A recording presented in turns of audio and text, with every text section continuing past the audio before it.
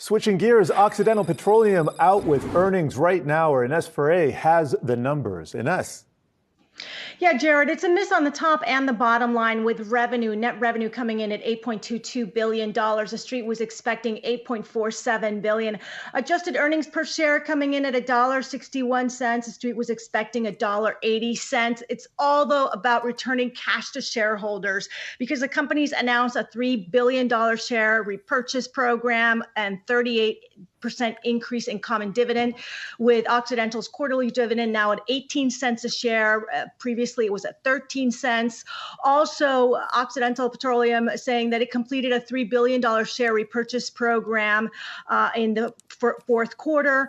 And also, it has repaid $1.1 billion of debt, with total year debt repayments of over $10.5 billion, representing 37% of the total outstanding principal.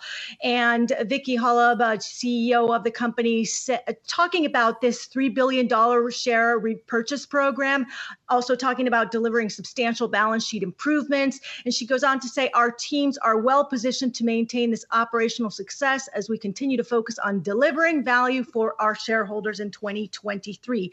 Now, the stock is having a little bit of a muted reaction. It's down slightly in after hours. But look, year to date, the stock is down 6%. But in 2022, last year, this stock was up 117%, guys. Yeah, maybe we can forgive it for the lack of volatility in after-hours trading. Thank you for that, Ines Ferre.